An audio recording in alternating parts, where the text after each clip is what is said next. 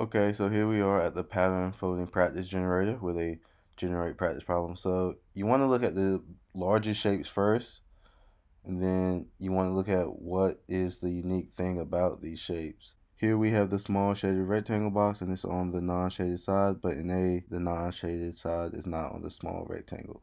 And here you can see the same thing. In C, the shaded side is on the shaded side, but that's not in the original problem. So now we're between B and D, and the thing that you can see on both of them is that shape right there. And now you can see in the rectangular box with the small shaded rectangle box in it, it's right next to the non-shaded part of the biggest shape. But the rectangle box that has the two triangles in it, one shaded, one not, should be next to the shaded part of the biggest shape. However, it's not. And then that's how you can eliminate your answer choices and know that the answer is B.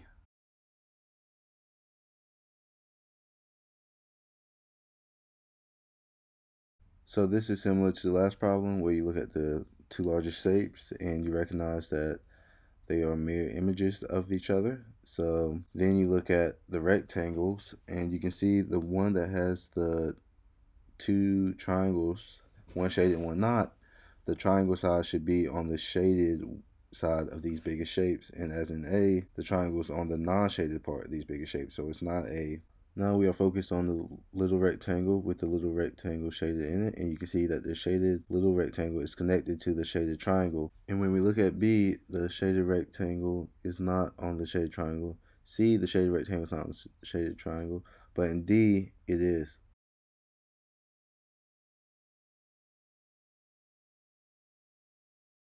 To me, the cubes are the easiest ones, and I'm going to show you why in a second. So that's the top and the bottom. So since you know that, they should be on opposite sides, and they should not be shown in the same picture. So they're not shown in A together, they're not shown in B, C, but they are shown in D. So we know D cannot be the correct answer. So we are looking for a distinct feature, and there's only one shaded square. And as you can see next to the square, both of the triangles are non-shaded, so there shouldn't be a shaded triangle touching. And in A, there's a shaded one touching. B, there's a shaded one touching. But in C, there's not. The answer is C. So the first thing I noticed is that the bottom is going to have three shaded triangles, while the top is going to form two shaded triangles. And the two rectangular boxes you see with the little shaded rectangles are both on the sides touching the three shaded triangles and not the two. So here A, the shaded rectangle, is touching the two-sided one, which is wrong. And then C is touching the two-sided shaded triangle, which is wrong as well. So now we're left between B and D. So now focusing on that rectangle and that shaded little rectangle next to the non-shaded triangle, we can also see that the rectangle next to it is going to have a shaded triangle, and that the shaded side should touch the base of that shaded triangle, while the other shaded rectangle on the shaded triangle side would touch at the point of the shaded triangle in the rectangle. So it's not D, but it's B.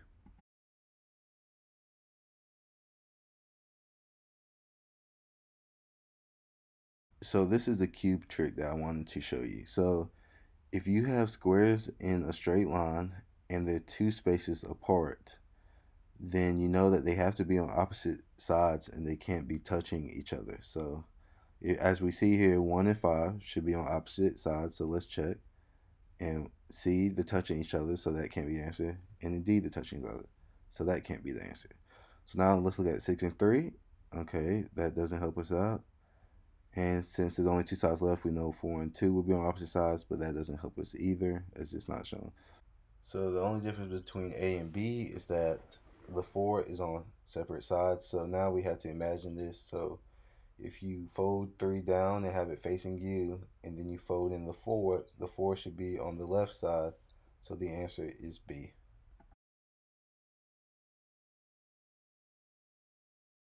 So now you want to look at the rectangle in between the two largest shapes and recognize that the rectangle with the two triangles is on the longest side. So if we look at A, we see no triangles on the longest side, so it can't be that. B, it does have the triangles. C, it doesn't have the triangles. And in D, we can't tell. So now our answer choices are between B and D. Now looking at the unique shape, there's a square with two triangles in it. And if we fold that in, you will see that the base of the biggest shape will line up with one of the sides of the shaded triangle. So now we look at D and we see the shaded part of the largest shape. However, it isn't touching one of the sides of the shaded triangles, so we know that the answer has to be B.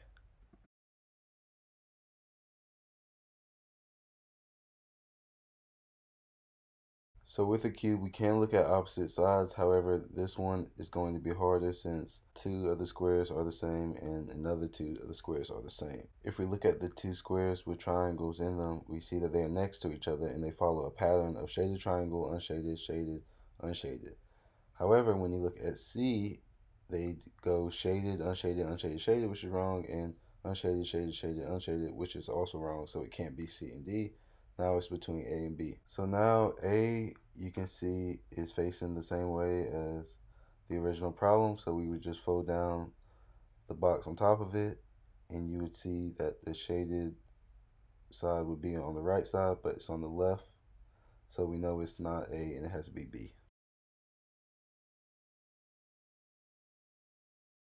As always, start off by looking at the two largest shapes, and we see one is half shaded, one is not shaded at all.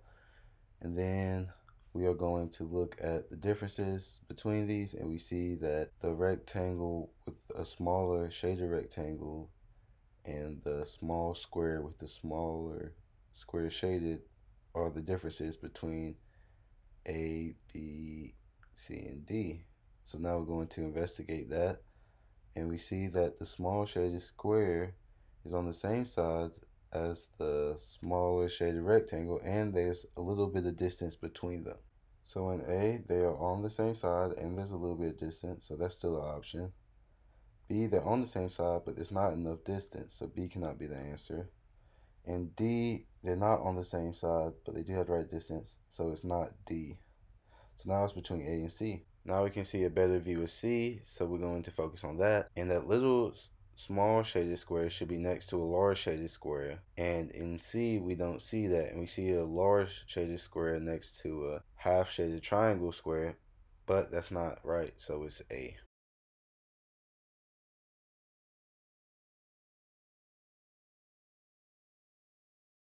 So the first thing to look at are the hexagons, where there's two shaded triangles next to each other.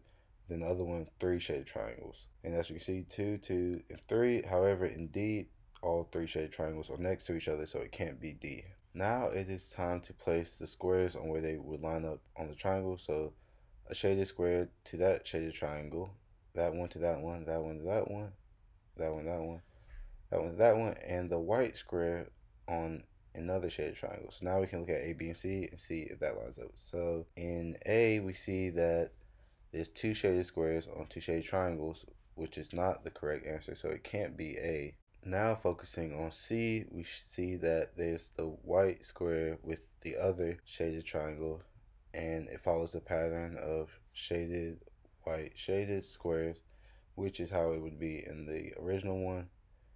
And B, we can't see the back side, so we don't know if there's a non-shaded square on the shaded triangle on the side we can't see, and that's why it is C.